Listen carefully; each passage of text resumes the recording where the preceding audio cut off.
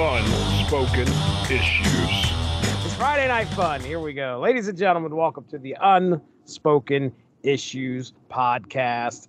I am your host, Jesse Starcher, and we are taking a look tonight at the rematch of the century. That is correct. Superman versus Doomsday Part 2. This is a book that dropped in 1994. It's called Superman Doomsday Hunter Prey. To talk about this book tonight is Chris Armstrong. Whose idea was this anyway? This was yours, wasn't it? Yeah, I had read this one several times, and I saw it pop up a month or two ago on maybe in a Facebook group or something, some discussion about it. I think when we started doing these extended episodes of Unspoken Issues, I'd already had the idea of maybe doing this eventually.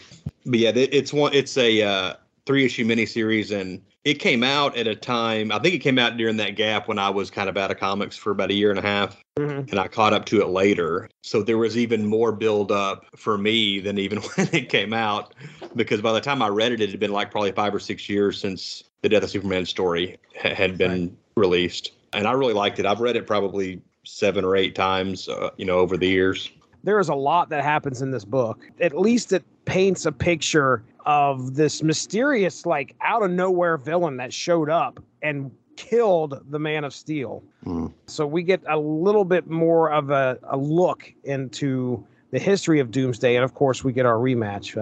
Hey, we're not alone here, though. Evan Bevins is joining us tonight to talk some Superman Doomsday. Evan, do you have the issues for this, or is this a Hoopla special? I've got 1 or 2 of the issues. I read it off of Hoopla this time around, but I know I have 1 or 2 of the issues that I think I got in a batch of comics I bought somewhere that somebody gave to me. Busy time of year. You said it was on Hoopla, so I went digital this time around. That's all right.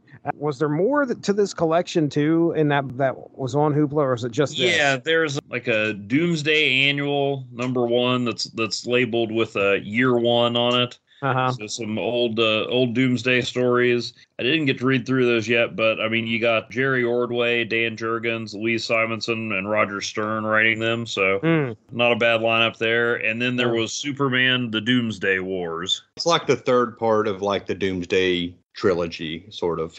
After Gotcha. Death of Superman and this, he comes back in Doomsday Wars that Dan Jurgens also, I think, wrote and did the art on. And it's not any good. I didn't like it when it came out, and I reread it.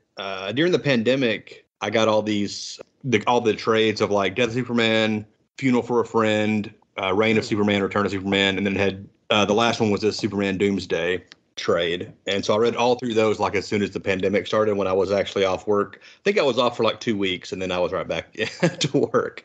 Yeah, I reread it then, and I was like, it's not any better than I remember.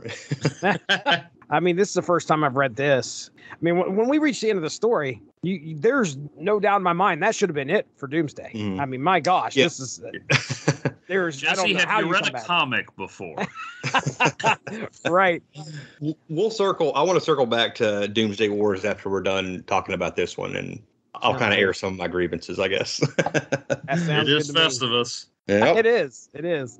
Let me talk about the creative team here. So Dan Jurgens on the story and the layouts, Brett Breeding with the art, finished art, Bill Oakley on lettering, and Gregory Wright, friend of the show, Gregory Wright on colors, color guides, and then color separations by Android Images. So this dropped April 12th, 1994, this first issue did, and Superman dies in 92? It ain't 92, is it? Or is it 93? I believe it's 92. You're right, Chris. It was 92 because I came this close to re-airing my Death of Superman in celebration of the 30th anniversary. That just happened. That's right. Yeah. So, yeah. 1994, this is hitting the shelves. It's about a year and a half after the death of Superman. Superman's come back. He's trying to get used to being alive again. What was this thing that killed him? So that's kind of where we start here. He's also got a mullet at this point. You need to make sure. Oh, yes. Don't skip that. Does. All right, here we go. Issue 1 of Superman Doomsday Hunter Prey. It has been mere weeks, according to DC timeline, since Superman returned from the dead after meeting his end in a climactic battle against Doomsday, a fight that apparently killed both combatants. Now, Superman wants to find the body of Doomsday to try to understand his origins. There's only one problem. The evil cyborg Superman tied him to a large rock and launched him into the atmosphere. In deep space, a cargo ship on its way to Darkseid's homeworld, Apocalypse, discovers the asteroid carrying Doomsday. Bringing it on the ship, they soon find that Doomsday is still alive, and he escapes, killing the crew. The spaceship soon lands on Apocalypse, and Doomsday begins brutally killing its inhabitants. We also learn that Cyborg Superman transported his consciousness and body into a compact form and hitched a ride on Doomsday's back. Now, Cyborg Superman aims to become ruler of Apocalypse after Doomsday levels it. However, Darkseid has had enough and squares off with Doomsday, pummeling him with his Omega beams.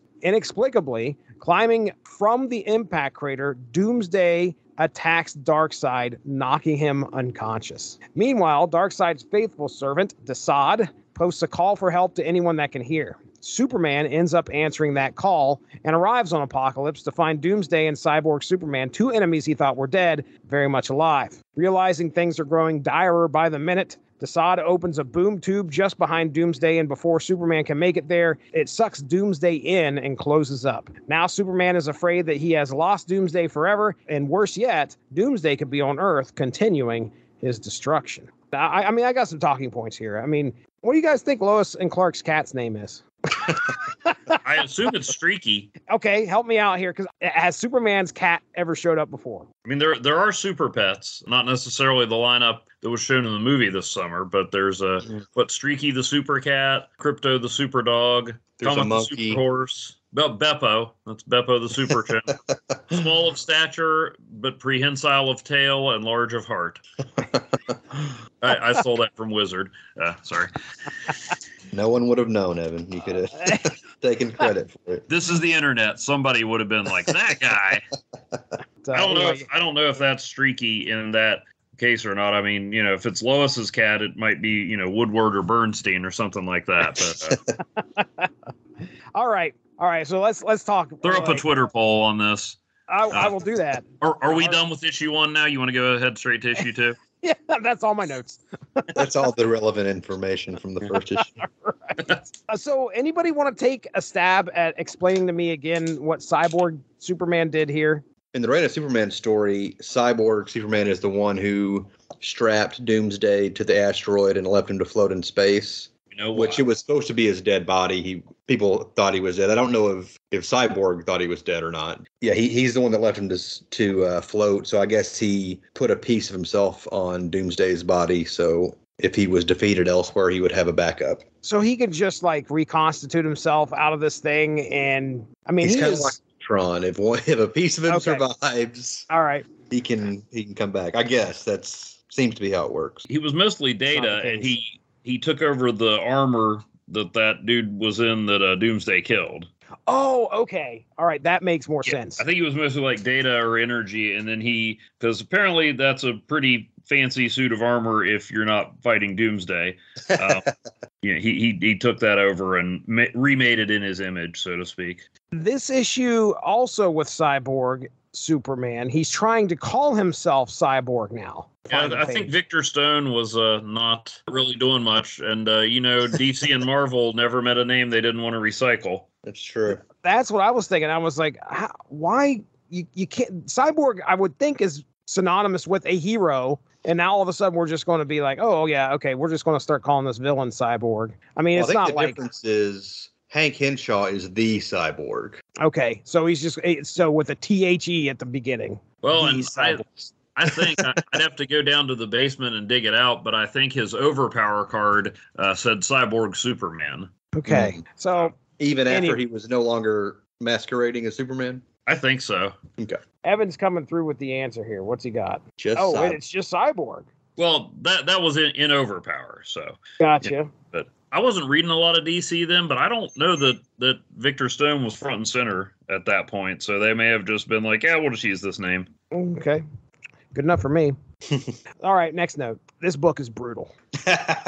This book is brutal. These 3 issues have to be, especially the first one, have to be the most violent Superman comics that have probably ever been produced. Oh, Doomsday's rampage through Apocalypse, where there's one point where he punches a guy and his knuckle claws are like through the back of the guy's head, and he's just holding them there. And I was like, this is what I like. This is what I came to the party for right here. This is beautiful. Yeah, Liefeld would probably take credit for this as well. Right. DC had to get super serious with their action. Oh man, did they ever. Chris, I think you were like, this is kind of, it's definitely, it's pretty violent. And I was like, oh really? I didn't realize how violent it would be. Was there any kind of like parental advisory on that, or? Not that I saw on the front here. Because it seems a bit much. I mean, like I said, for a Superman comic, when Doomsday is coming back on that cargo ship, I mean, it's almost like a horror movie. Yeah. And the one dude gets like cut in half, and I mean, it fits with the story, but and I know, comics haven't been for kids for a while, but at that point, I can imagine somebody going like, "Oh, here's this nice looking Superman book, Junior," and then, "Mom, a guy got ripped in half." Right.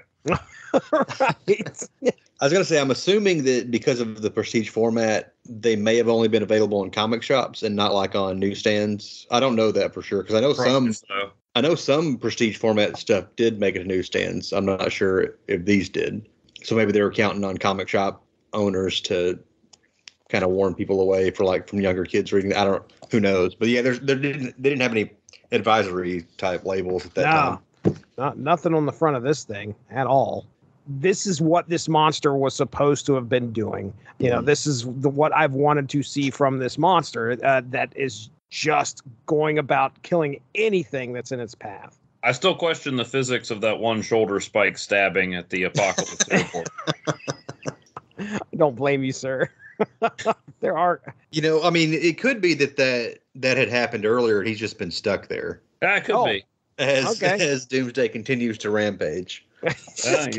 That makes more sense than no, Phil, don't back up.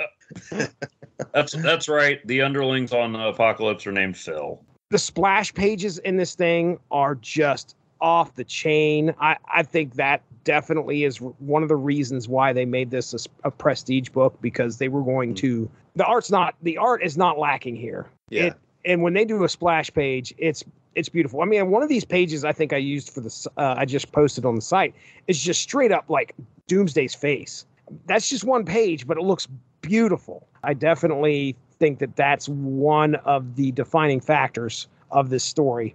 Using the splash page. Go ahead, man. Yeah, I was going to say, I mean, each issue is, I think, 48 pages, and it's still a pretty quick read because, for one, there's a lot of action, but also, like, there's big splash pages, like you said, and even the pages that aren't splash pages, there's a lot of, like, just huge panels. Like, it's almost like Jurgens was going for, like, a big summer blockbuster movie feel for this book. Like, a lot of big panels, a lot of big images. A lot of widescreen stuff, definite blockbuster movie feel. I agree 100%. All right, my last note here, and I'll turn it over to you there, Chris, because this will just, all I have to do is say 3 words, and that's Doomsday versus Darkseid. Give us your thoughts. Yeah, that was pretty epic. When I had read this, I knew who Darkseid was, but I probably had never read a comic with him even in it at that point, because I didn't read a whole lot of DC when I was younger. But I knew he was like one of the big bads in, the DC Comics universe, and Doomsday handled him pretty efficiently.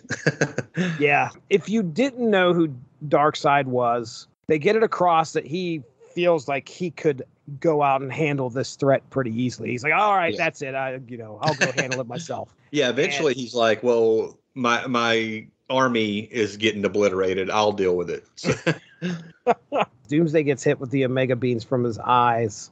I know at this point in my life when I'm reading this, I'm like, somebody is getting messed up. What is Doomsday going to look like when he comes out of this? Because if he survives that hit and he gets up out of there, and you're like, okay, oh my gosh. And yeah, I mean, Darkseid gets leveled and is knocked out, and he is not the winner of this fight. Not the winner at all. Well, I'm with you. That's the quickest I've seen Darkseid dealt with.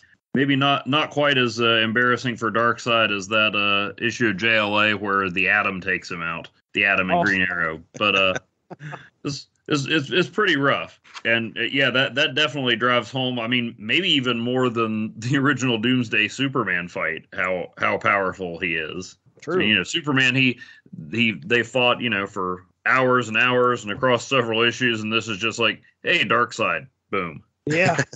I do have, between this and the second issue, a few questions about Omega Beam's physics. I think it works like most comic book powers, which is it does whatever the writer needs it to. Yeah. Every time I see an Omega Beam, it's not like it's a straight shot. He's like curving it around something or going up and down and around. I'm like, how is he?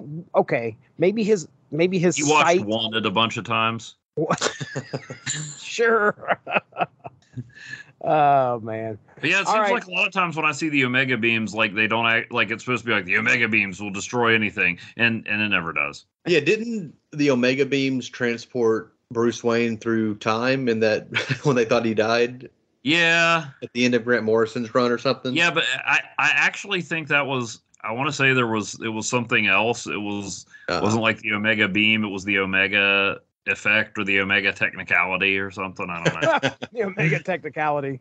The Omega MacGuffin. Yeah, there you go. The Omega plot device. One thing that I thought was kind of interesting was the way, like, it opens with Clark thinking back to his childhood when he was scared to go in the basement. And they kind of used that throughout the 3 issues as, like, Superman kind of dealing with, like, his fear. Because he knows he can be killed, even though I guess technically he wasn't dead after Doomsday killed him the first time. But he has that fear now. There's like this psychological thing going on with him feeling like a defenseless child. These images that Jurgens does of young Clark, most of them look pretty good. They look like a little kid.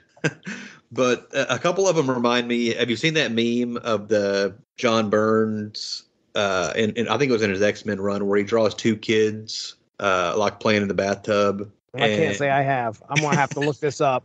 And like, be very careful what search terms you enter, Jesse. That's true, yeah. At the top, the text is like, just draw 2 kids. It's easy. You can do this. Just draw 2 kids. It's like supposed to be Burns' inner monologue. And then it's like the result is like basically 2 toddler bodies with like grown men's faces are in the bathtub. That's how especially the issue or the panel where Clark is like running away from the basement door. It just is kind of goofy looking. Maxima shows up when he's trying to find trying to find out where Doomsday is or whatever.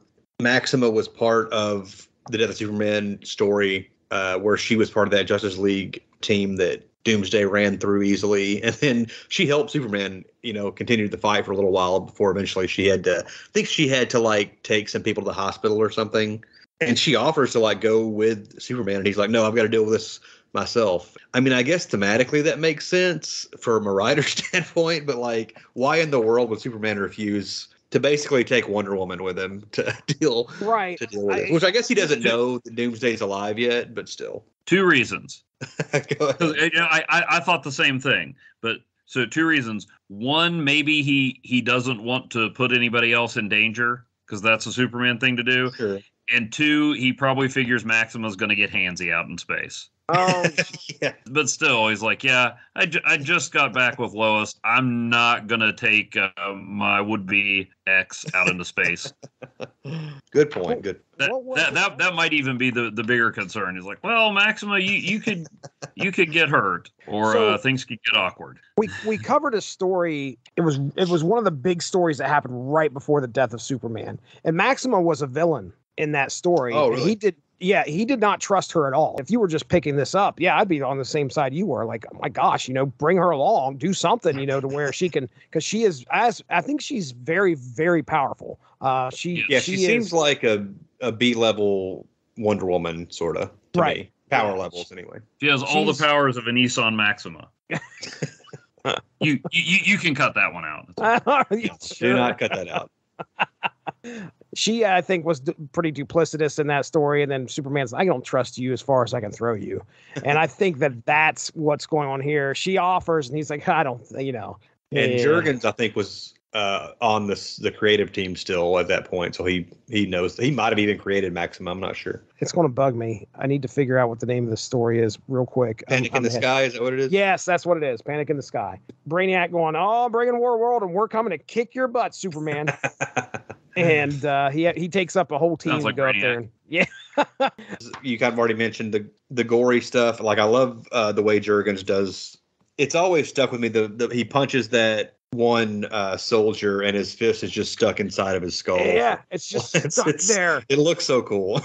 It does, man. It's so good. I did want to kind of jump off of your whole, your mention about Superman worried about what's down in the basement. As a kid, Doomsday is a monster, and that's repeated quite a few times throughout this whole thing. Like, Doomsday is just a thoughtless, mindless monster, it seems like, that anybody would be afraid of. You look at him, he's scary.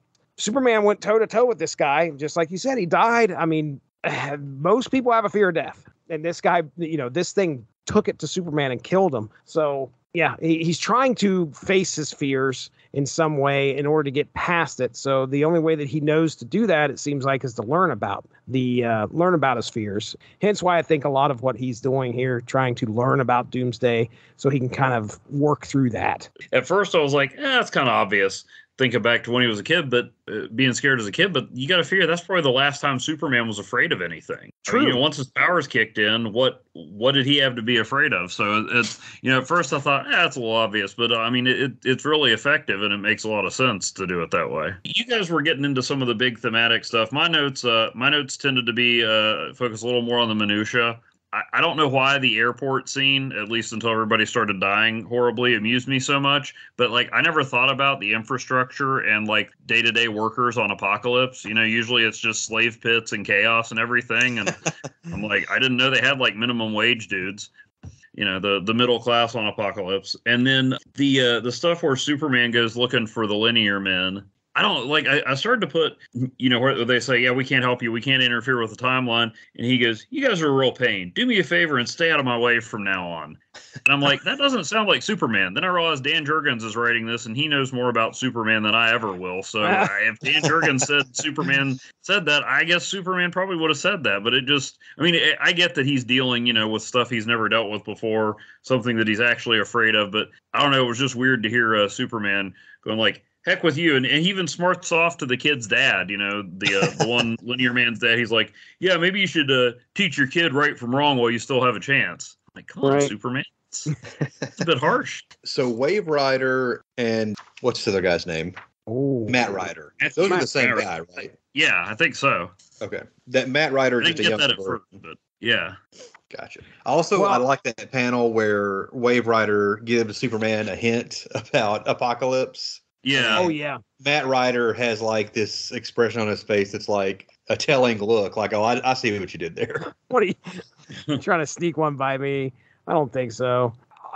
Time travel was in this, and I didn't really mention it in the synopsis because the whole linear men thing. I mean, Waverider gets involved, but why was he going back to talk to the kid? Just because he was trying to get the Waverider's attention? Yeah, he didn't know how else to find him. Okay, well. Okay, and obviously he knows that Waverider would be able to help him figure out something about Doomsday's past, because Waverider's, he knows. He's like the Watcher. Yeah, that's what I'm thinking. He's like the Watcher.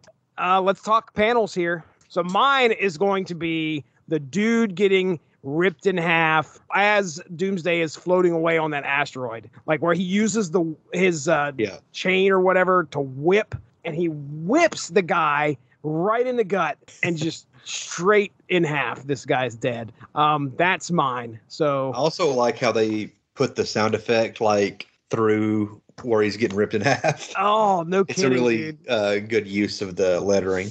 Oh, so bloody. All right, Evan, what do you got there, man? I like the one where Doomsday just kind of dragging Darkseid along after he's beaten him. Yeah. And Cyborg Superman or Cyborg, whatever he is talking to him hey, we're gonna do this and this, and Doomsday's just yeah, I'm gonna go break stuff. But just him Darkseid totally defeated and Doomsday yeah, I'm just dragging this thing along for the heck of it. That's not something you see a lot of. I mean, no, bad enough to see Darkseid get his plot cleaned like that, but then Darkseid just like an afterthought. Right. How many books have that happening right there, where Darkseid is just completely unconscious and so left to whoever's got a hold of him? I mean, it's very, very rare if it's happened at all. Yeah, good pick. What do you think, Chris? What do you got? I'm gonna go more into Jesse's wheelhouse with mine. Yeah. I've always cracked up every time I read this, and I get to the soldiers standing around waiting for the ship to be cleared on Apocalypse. Jurgens they're all in this like full body armor, except for their face. But Jurgens made sure to give like one guy like really striking white eyebrows, and the other guy has a mustache, so kind of gives them all a different look. But yeah, obviously I'm picking the guy, the panel with the guy's decapitated head flying over. Poor Apocalypse, Dum Dum Dugan. Yeah, that's my because I mean it's definitely gory, but like just the expression on the other two guys' faces, like we may be in trouble here, folks. Let me tell you, you are not going to have a hard time finding a panel or page in this book to pick if you were doing it on your own end. Like anybody else, I'm sure would have picked like one of those big one-pagers that like the Doomsday just ripping into Darkseid's back. That's a great one. Oh, but yeah. These are all personal picks of ours. And yeah, I'll go with like, I got no problem going with some dude getting dispatched. Yeah. All right, let's go ahead. We'll get into issue 2 here. Cyborg Superman, now going just by Cyborg, begins to take measures in order to control Apocalypse and make it his war world. Meanwhile, a wounded Darkseid comes to, finding the stranded Superman, and then collapses at Superman's feet. Waverider appears and talks to Superman, giving him a glimpse into the past of Doomsday. Oh boy, here we go. So we see these scientists 250 million years ago experimenting with evolution in order to try to create the ultimate specimen. Their method, continually throwing a baby into a hostile planet, letting it get killed, cloning it, modifying its DNA, and repeating the process until a perfect specimen was able to survive the harsh environment and all the predators of the planet. The result of the completion of this experiment is Doomsday. Doomsday finds his creators and actually kills them for what they have put him through, and at some point made his way off the planet by hitching a ride on a visiting starship to a place called Calaton. There, Doomsday begins destroying that planet until its leaders developed a living weapon of energy named Radiant to try and kill Doomsday. The massive battle finally ended and Doomsday was dead. The Calatons chained Doomsday up and sent him to float in space. At some point, the asteroid fell to Earth millions of years ago, where Doomsday lies dormant underground. Going to the present here, Darkseid wakes up and tells Superman he needs to deal with the Cyborg. Superman finds the Cyborg engaging in a fight. During the battle, Superman restrains the Cyborg so that Darkseid's Omega beams can hit him full on. Another shot with an even more deadly blast appears to vaporize the Cyborg. We soon learn Doomsday is back on Calaton, but has evolved since they last defeated him and will be impervious to any of their attacks. Superman looks to find Doomsday, heads to Calaton, tries to head to Calaton to take him down. There you go. That is issue 2. Evan, we'll start with you, man. What are your notes there, buddy? The origin is friggin' brutal. Almost too much so, again, for a Superman comic. But, I mean, it's got all the hallmarks of, like, classic horror and sci-fi. You know, the scientists getting punished for their hubris. And definitely a good explanation for how Doomsday got to be the way he is. And, of course, there's one more little twist left that we won't find out until next issue. One of the things that jumped out at me, and maybe it's just me not understanding the Omega beams, because again, I thought the whole point of the Omega beams was they killed everything, but you have Superman going back and forth like, maybe I should just let Darkseid die. No, of course I can't do that, because that's Superman. That's one of the things we like about Superman. He always does the right thing. But then he just totally holds Hank Henshaw up like, yep, here, Darkseid, zap him. Yeah. And then when it doesn't work, a few minutes later, Darkseid blasts him to smithereens, and Superman's like, "What? You just killed the guy?" And I'm like, "Didn't you hold him in place for the first shot?" I don't know, but I mean, maybe that's just me not fully understanding it. But that just seemed a little weird to me. Like Superman's like, "I can't let Darkseid die. Wait, why did you kill this guy?" And then in between, here, Darkseid, shoot him with your death beam. It felt a little strange to me. But I mean, the action in there is great. The art, again, that big cinematic scale, like you guys were talking about. Excellent story, but just a few of the details in there have me confused, and maybe that's my DC ignorance showing. I'd always wondered what the origin of Doomsday was. I'd read Death of Superman. I knew what happened in that, but I didn't read anything past that. And here we finally kind of get this story that's telling us how this thing came to be. And yeah, you're right, Evan. This is definitely brutal. I mean, my goodness, you're watching as these panels unfold and you're seeing this scientist, they got this cute little baby, and then you see it just, whoop, they send it right out there into the, onto the land by itself, to where these things just destroy it immediately and kill it. You're like, I was wondering why it couldn't have been an adult clone. I don't know if that had to be a baby. I know. That was really rough. I mean, even now I'm reading this thing and I'm going, jeezy, criminy, we're okay. All right. That's the way you want to go. That's the way you want to go. I will give him credit. Sometimes when you reveal a mystery origin, it takes some of the fun out of it. I mean, not that this was particularly fun, this origin, but I mean, this origin worked. Exactly. It's not one of these where it takes all the mystery out of the character and it's like, oh no, actually this was Pete Ross's action figure that he sent into space, or But yeah, so I mean, it was a really well done origin for what it is. It's just what it is horrible. It is a perfect explanation as to how this thing could actually evolve into what it is. This mindless, hate-filled killing machine that Doomsday is. Well, no wonder. I mean, you watch, it's not like this experiment takes months. There are years that pass. You can see as the scientists continue to grow old, they get older. Some of them die and get replaced. Right. Finally, that you get this thing that actually, this baby is able to survive a night, and then it's able to survive another night. And of course it may die, and then they clone it again and do the experiment all over again. And then shockingly, it's mad. Shockingly. It's upset. Who could have seen that coming? Don't understand why.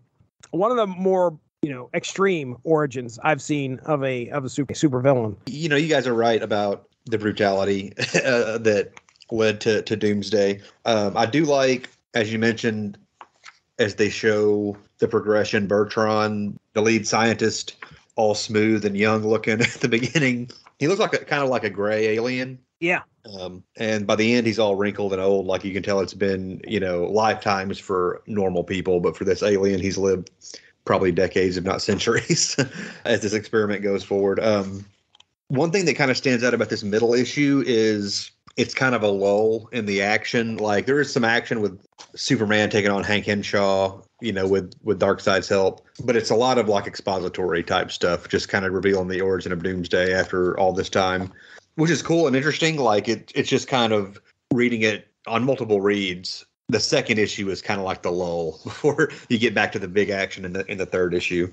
Yeah, I agree with you. There is a bit of a lull in the action, but you finally get the reveal. I mean, this had to have been one of the big questions of the 90s. Like, where did this thing come from? Yeah, because in Death of Superman, he basically explodes out of the earth, out of the ground. Right. Goes on a rampage, kills Superman, and then his body is thrown into space. Nothing was ever revealed about like where he came from or anything until this. Well, let's pick a panel then. I'm going to go with the last one. Maybe it's cheating because it's technically two panels, but where Darkseid and Waverider are like, there's no way you can beat Doomsday. You beat him once, he evolves, and Superman says, I don't care, I'll hunt him down one way or another. This has to stop. And then that last panel is the flashback to Superman, scared about the basement. Yeah. So like the juxtaposition there, but also the fact that this is Superman and he's probably never been this scared or vulnerable. And he's like, but I'm going to do what I have to do. So that's a good summing up of Superman. Sure. I'm going to go with the image, the full page splash page of Darkseid taking Cyborg out with the Omega beams. Which is basically just a big like explosion. The thing I really appreciate it with some of these with Jurgens on some of these panels is like he's showing the scale of like Apocalypse, other but like the characters are like drawn much smaller, but there's still like a lot of detail. Oh yeah. And I really like that image of Darkseid. The small image of Darkseid at the bottom. Unleashing that giant explosion. Massive. There's also we see a lot of computer coloring, which is kind of in its early days at this point throughout these issues. And It looks kind of dated in some ways, but I still kind of appreciate it. It's kind of like early CGI. Sometimes it looks cheesy now, but I still kind of appreciate it in some movies and stuff. And that's kind of how I feel about like computer effects and computer coloring in like 90s comics. And when you look at that panel that you're talking, that page, most of everything around that, it looks like it's drawn, but in the middle iris, I don't know if that's iris or whatever that is, but the middle part of that explosion, there's no way that are all dots that somebody drew. There's like a shading, like a pink shading around that middle. Yeah. That feels digital to me, and it looks great. I mean, it really does look fantastic. It adds to this explosion that's going on here. That's a good pick. It's a good pick. Okay, so this time I went with an easy one too. This was Doomsday versus Radiant, where Radiant is killing Doomsday, where he is just getting pierced with all these massive like radiant blasts. Look at that. One of Doomsday's first defeats, which was pretty cool. Yeah, we didn't really talk about Radiant. He's kind of interesting. I think he only appears in this miniseries. If he appears later, I'm not aware of it. But yeah, like basically he's just pure energy that's like this inbred royal family of this planet has like sacrificed all of their life essence to create him, which is really weird and kind of interesting. But first appearance, second issue of Doomsday, How to Superman Doomsday. I think he appears in that annual, maybe in like a flashback, the Doomsday annual. But. It says he also appeared in Countdown to Final Crisis number 15. Probably just in the background somewhere, I'm guessing. All right, here we go. Issue 3. After the battle, Darkseid secretly collects the consciousness of the cyborg as he believes it may be useful in the future. Superman, with the aid of the Mother Box, gets a computer-originated suit and weaponry specifically designed to help fight Doomsday. Ready for battle, Superman Lots of pouches. Oh yeah, lots of pouches. We got arm pouches. It's just all over the place. Got a head sleeve. Yeah.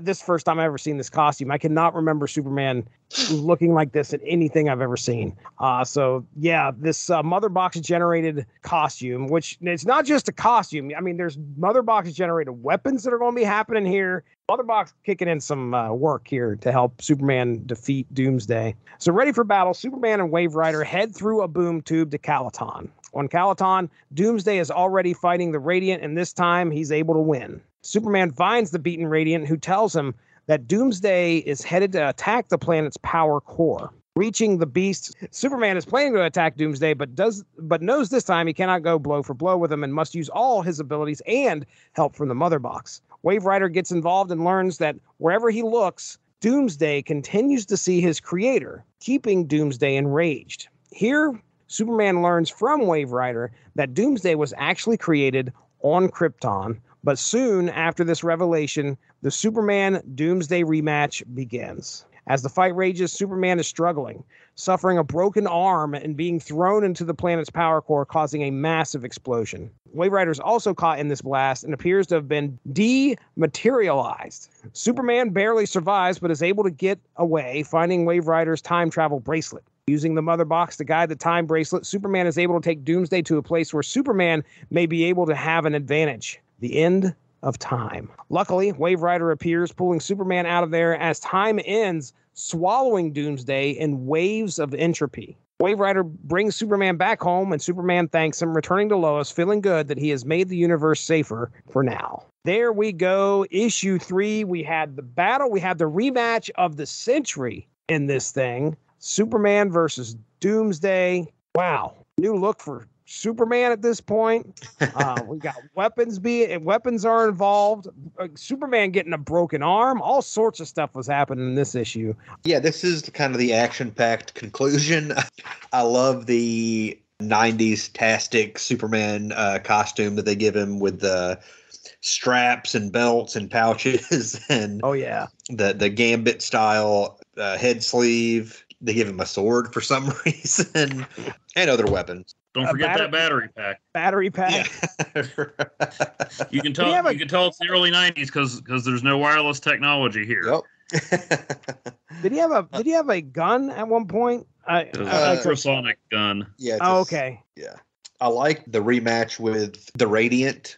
We get couple pages of Doomsday getting his revenge on the energy being. So there's a lot of different, fighting going on. We also get a throwback to Superman's classic burn line, which I think it's probably been overused at this point. This may be the second time he had done this, where I don't know if you guys are familiar with the Alan Moore story, The Man Who Has Everything. I was just looking it up because I was flipping by that and I'm like, wait a minute, that sounds familiar. It's a story. I think they even adapted it for the Justice League animated series, but I think you're right.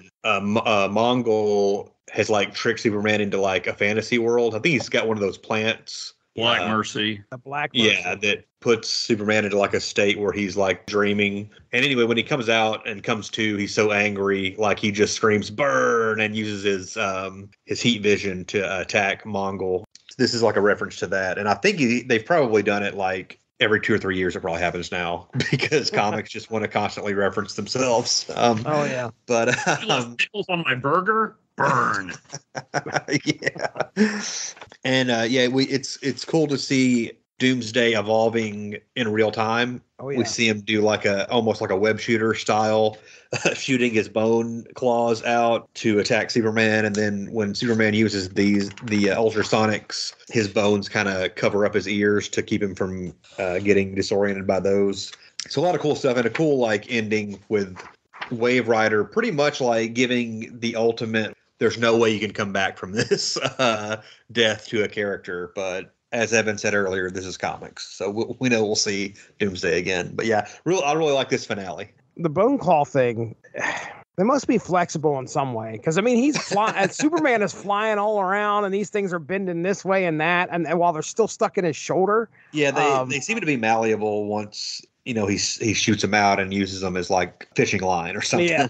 Yeah, harpoon of some sort or something. Yeah, the ending of this book, I mean, you have to think to yourself as you're reading through this. I mean, if you knew that Superman and Doomsday had fought before and both of them had apparently killed each other, what is the rematch going to be like? Who's going to win and who's going to kill the other one? And then you start in issue 1, you're like, okay, well, Doomsday's back. He's up to his shenanigans again. He's killing people left and right. Superman's going to go try and stop him. But then you get to issue 2 and you start to realize, holy cow, this thing is near unstoppable. He was stopped one time, and that was before he got sent to Earth. And then he fought Superman. He's very much, I want to do a Star Trek reference, but he's very much a Borg-like character, where the Borg, you can attack them. There's a ton of them out there, but they adapt to whatever's attacking them. So the next time you attack them, and it's usually within seconds, if you hit them with something, they're going to adapt and be able to fend off that attack and therefore continue on with whatever they were trying to do. That's very much what Doomsday is. How in the world? He's already fought Superman. How is he going to actually adapt? He's going to. How does Superman have a chance here? Well, Superman is also more powerful than he was. Like once they had the return, I don't remember specifics, but I remember they kind of referenced like he's more powerful than ever now that he's come back. But obviously, even then, not necessarily up to the task. Right. And the assistance with Mother Box and everything like that, that's great. That Superman is in for the fight of his life. He has to adapt to try and figure out how to beat this thing. He ends up defeating it, but he does not kill this thing because he can't. The only thing that can is time. And at the end of this, that is what happens. It's like they have to throw him to the end of time and just be consumed by the end of time. Again, as far as story goes, that feels like that's exactly what should have happened. Like, you can't beat this thing. The only thing that you can do is throw it into the future and never deal with it again. I'll nitpick one thing. They're talking about Doomsday's going to this power plant, and if he destroys it, he could wipe out everybody on the planet. And then he kind of does. Yeah. And the planet's okay. Right. Well, they said he might, so it's like, but if he gets to the climate, to the atmosphere control, then we're really in trouble. That's nitpicking over details. The action's great, and what I really, really like about this is so often when you get a character like Doomsday who comes in, I mean, they make a big deal, and they're going to bring him back eventually. And then you kind of get into the law of diminishing returns. Like, I know, Jesse, you did something on like the first appearance of Carnage a while back. Right. And then next was Maximum Carnage, where it was like 14 parts and, every B-level superhero that Spider-Man could find in New York. Carnage had an army and all this stuff. And then I think the next thing I read with Carnage probably wasn't canon, but it was like one of those novels, and it was just Spider-Man taking out Carnage. And then a few years later, Carnage shows up in the background of the prison break in New Avengers, and Sentry rips him in half in space. And he's like, I mean, granted, Sentry's more powerful, but, Carnage went from a huge event to this dude that shows up in the background when we need a villain. I remember reading Doomsday Wars, and I know he's popped up since then, but at least for this one, they did not diminish Doomsday. They ratcheted it up even. I mean, Jurgens kept making references to Superman saying, well, I can't do this. This is what happened last time. So they're explaining the fight isn't lasting longer because they need it to sell a comic. They're explaining in the story that Superman's trying things differently, but Doomsday is more powerful. So they really did a good job of stepping it up instead of just rehashing it, taking Doomsday down a few notches to put out some more comics. So I thought they did that really well. If you were going to do a sequel, not explaining where Doomsday came from and having the death of Superman be the only Doomsday story would have been effective, but we know comics doesn't work that way. So if you're going to do a sequel, I don't think you could have done it much better than this. Yeah, it'd be kind of tough to top the fact that this guy killed Superman. And you got to try and write the sequel for that. Like, how do you take it up? How do you surpass what happened in that book? Really, you can't. But what you can do is provide a reason why. And I think that's definitely what this has going for it, is the mysterious nature behind Doomsday's origin that gets revealed. And then we've got to take that, we've got to make it make sense, and then we've got to provide a fight that actually, at least is somewhat worthy of what happened before, and figure out a way for Superman to try and beat him. It's not just Superman that beats this guy. It's Superman, Mother Box, and Waverider have to try and take him out. So I mean, really, like, the only other thing you could do would be, I don't know, have Doomsday attack Superman while he's flying Lana Lang's baby across the country. Oh, wait. Right. What'd you think of the reveal that Doomsday was from Krypton?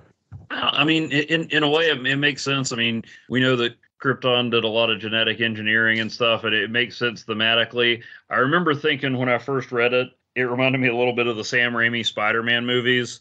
The only people who get powers are people with a deep personal connection to Peter Parker.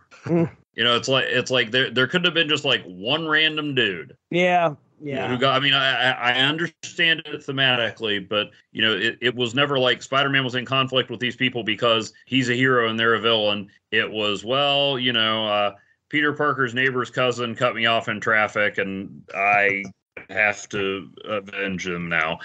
Oh, he's Spider-Man. Great. That just lets me kill two birds with one stone. To a certain extent, I was like, oh, of course they're tied together. But I mean, it really does work thematically. So. What is the Doomsday Wars? That title is a little misleading. It's basically just kind of the third part of the Superman Doomsday conflict, I guess. Okay. So Doomsday comes back in that one. And the reason I was excited about that is because, when Doomsday first showed up in Death of Superman, he fought the Justice League. But it was like the B level or maybe even C level Justice League. It was Blue Beetle and Booster Gold, Bloodwind, who was, I guess, really Martian Manhunter, but it wasn't the heavy hitters. In Doomsday Wars, he fights the Justice League. I was like, oh, finally. And it was like the Grant Morrison era Justice League. So it was Wonder Woman, Kyle Rayner, Green Lantern, The Flash, Batman, Orion was in that one. But when they actually had Doomsday fight them, you saw almost none of the fight. You kind of saw a little bit of Wonder Woman fighting him, and that was pretty much it. It mostly took place like off panel, and so I was like super disappointed in that. And then, like Evan was referencing earlier, Superman for a lot of the story is trying to transport a baby, Lana Lang's baby, to a hospital. Is it like overseas or something? I can't remember. Trying to get him out of Smallville. It was the old hospital in Smallville. Yeah, and there's like a winter storm. I'm flipping through it now. I have not reread it after that first time. Yeah, and I mean, I'm probably being too hard on it, but I just remember being really disappointed about the Justice League stuff, being really just underwhelmed, like compared to like Hunter Prey, which I think is really good. But yeah, there's probably some interesting stuff in it. And Dan Jurgens also wrote and did the art on that one, but I didn't like it. Yeah, well, you said misleading title. I was like, oh man, there's going to be like 20 Doomsdays going to be showing up for something. And we just that happens deal with all them, but not in Doomsday Wars. Okay. Eventually, it seemed like when other writers started using Doomsday in other stories, they never really knew what to do with him. He was never as effective after those first, kind of like Evan said, it was diminishing returns eventually with Doomsday as well. Yeah, you can't use him like a regular villain. There's no way. Like, you put this guy away for like 10 years. Right, you can't say that. You put this guy away for like 3 years and then maybe bring him back. And when you bring him back, it's got to be another event. I mean, that's the only way that you make him feel like he matters. Yeah, it should be something special. Right. It's got to be something that is as huge. He's the big villain reveal. Somebody's brought Doomsday back. We've been fighting so-and-so this whole time. And no, now we got to deal with Doomsday.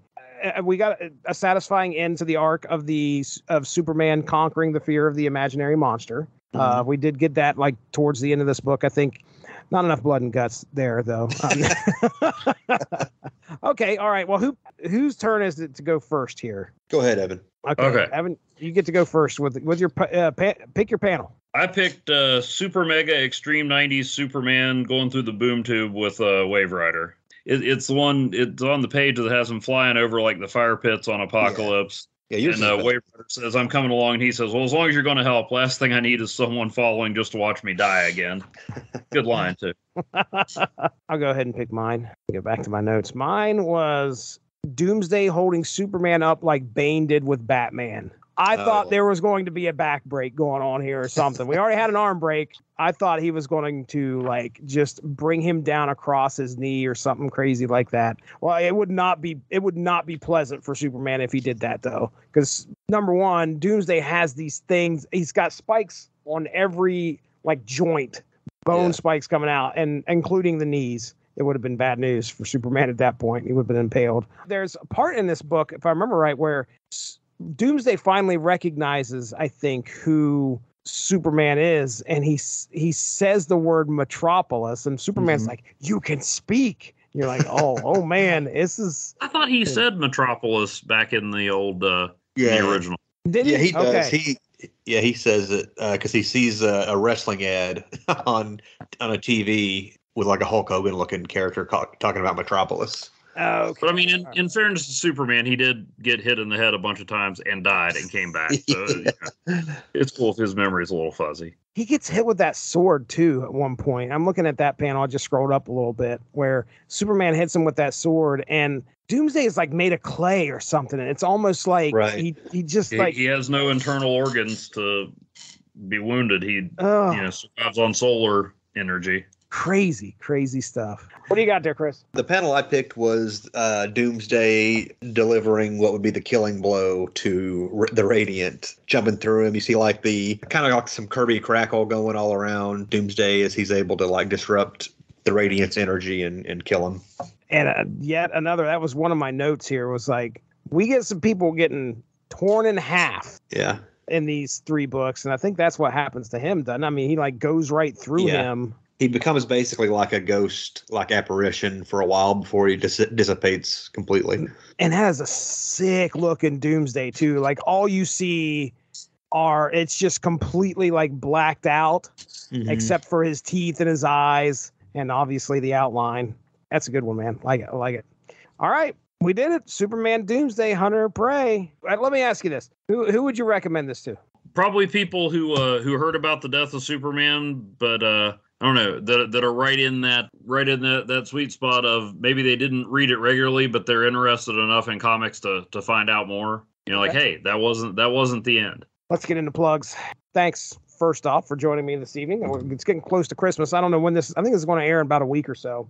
So these two guys join me tonight here a couple days outside of Christmas to get this comic book in and discuss it. I can't tell them enough how much I appreciate that. Let's go ahead. We'll get into plugs here first. Chris Armstrong. I'm rolling around Marietta today. It's, I'm trying not to slide off the side of the road. Meanwhile, I'm listening to Shane Black Christmas Time on the old Because movies. So why don't you tell everybody where they could find that and what's been going on with you there, buddy? Well, I appreciate you listening. That's I've got a movie podcast I do with my buddy AJ. It's called Small Screeners, where we usually talk about direct-to-video and made-for-TV movies. We've also started kind of a sister podcast to that called Because Movies, where for Halloween, we did a series on the original slashers from the 70s and 80s and their modern day remakes. And then for December here, we've been doing a Shane Black Christmas series. So that's what's been going on over there. That's all in the Small Screeners feed. I'm also on Twitter and Instagram at BrodyMan34, so you can check me out there. And Small Screeners also has Instagram and Twitter feeds at Small Screeners. Very good, very good. Yeah, I think you guys was talking Kiss Kiss Bang Bang on this latest episode, right? We did Lethal Weapon, The Long Kiss Goodnight, Kiss Kiss Bang Bang, and we've got Iron Man 3. I think that's going to drop tomorrow if I can get it edited in time. Oh man, was The Long Kiss Goodnight? Was that Shane Black? He was the screenwriter. Yeah, he wrote. Yeah, he wrote Lethal Weapon and he wrote Long Kiss Goodnight, and then he directed wrote and directed Kiss Kiss Bang Bang and Iron Man 3. Yeah, I remember that. I didn't connect it with that. I think The Long Kiss Goodnight was my first published movie review. Oh, really? That's cool. Yeah, well, in the Beaver Voice, the high school newspaper. Nice. Did it get a good rating? Yeah, I think so. I enjoyed it. I mean, anytime you got Samuel L. Jackson spitting out lines like that, yeah, good time. All right, Evan Bevins, *51. Defenders all the time, all day long over there. Secret Defenders, by the way. Secret Defenders. Don't tell anybody. Tell them all about it, Evan. Where can they find you, buddy? *51.blogspot.com. Kind of fell off on the Christmas content this year, although you can still go back and read my ode to Marvel 2-in-1 number 8, where the Thing and Ghost Rider save Christmas. It's a beautiful, beautiful story by our buddy Steve Gerber. I'm rapidly coming to the end of my read-through of Secret Defenders, and so probably going to be starting up soon a look back at Just Imagine Stan Lee creating the DC Universe. I give Ravage 2099 the respect you guys won't.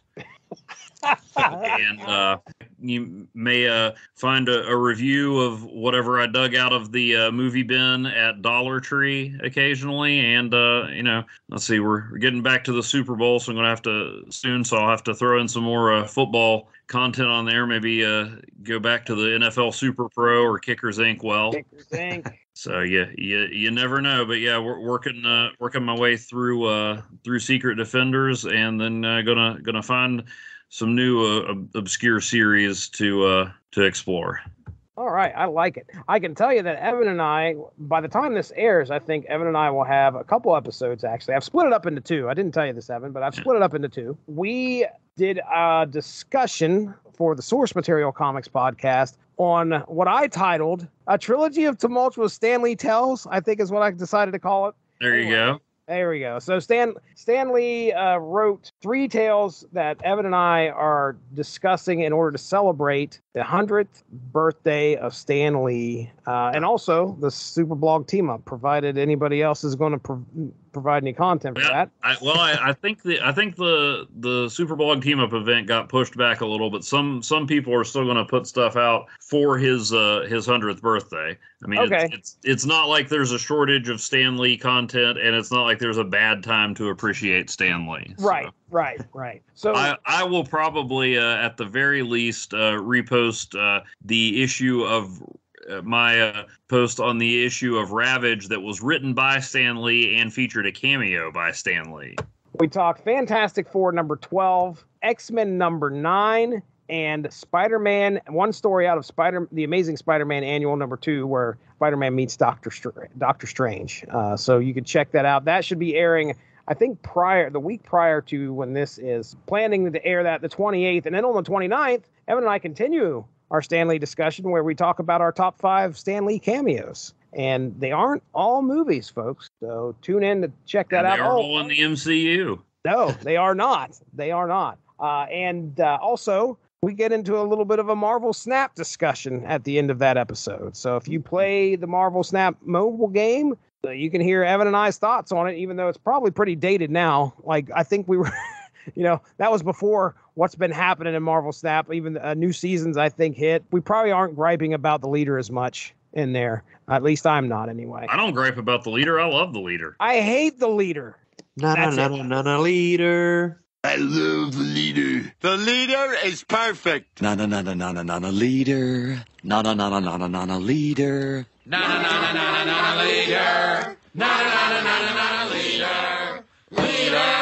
Leader. Batman. Leader. I'm so woefully inept when it comes to Simpsons references. Like, I suck at them. Like, I can maybe get one or two. I didn't get that one. That's for sure.